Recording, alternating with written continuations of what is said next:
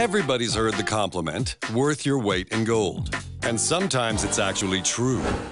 Take actor, ladies' man, and RNC celebrity Scott Baio, who's worth around $3.5 million. With gold at around $1,300 an ounce, and Scott Baio pushing 170 pounds, a solid gold Scott Baio would also be worth around $3.5 million. He's literally worth his weight in gold.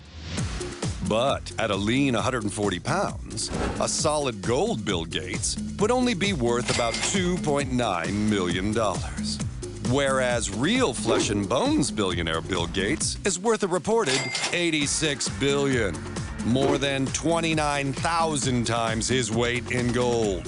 So before you go throwing around insults like worth his weight in gold, do the math, people.